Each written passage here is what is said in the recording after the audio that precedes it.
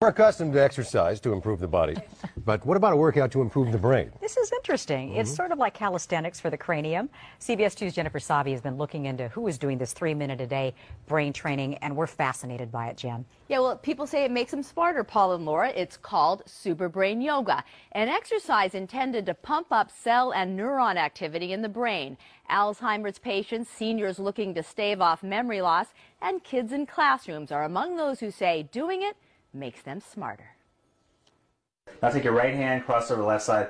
A medical doctor in Los Angeles prescribes an exercise. Inhale going down, exhale coming up. Not so his patients grow stronger, but so they become smarter. He probably had a C average. I taught him these exercises, and by the next semester he was a completely different kid. His grades had gone to almost straight A's. Take your left hand. A teacher in Malibu saw similar improvements in her learning disabled kids. We have kids that have autism, kids that have Asperger's, all different needs. They were assigned the movements. Inhale, exhale.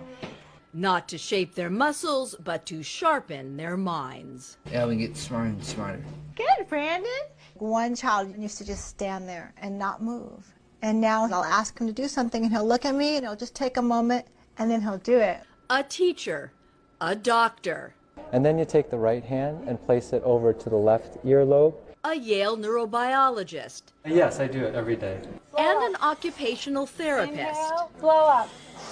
I think this might be the key to help unlock these children. All are among those experimenting with an exercise to increase intelligence called Super Brain Yoga.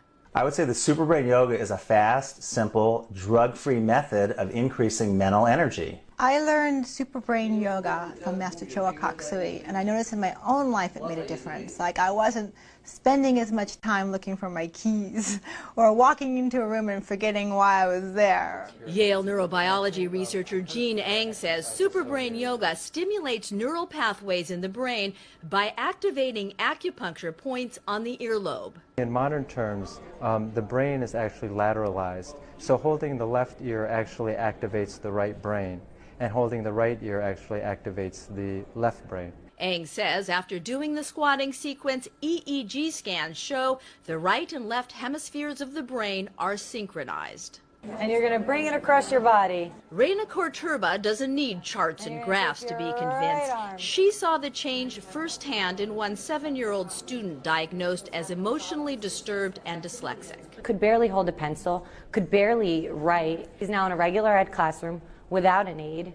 He's one of the top children in his class. This is a photo of a boy with autism and his mother who says he was transformed after starting Super Brain Yoga. And he would bite, headbutt me, kick me, punch me, run against the wall, headbutt the wall. Since he started the exercise, he's not had one outburst. For a culture accustomed to exercising to get fit, not get smart, yoga for brain power may seem harebrained.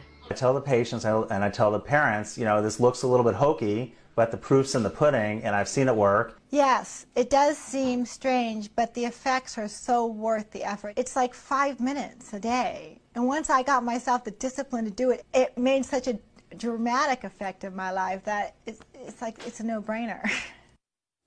Researchers say Super Brain Yoga can help anyone of any age increase their intelligence. The exercise is rather easy to learn, so if you're interested, you can go to our website and we'll show you how you can learn more about Super Brain Yoga. I'm Jennifer Sabi, CBS 2 News. Paul, back to you.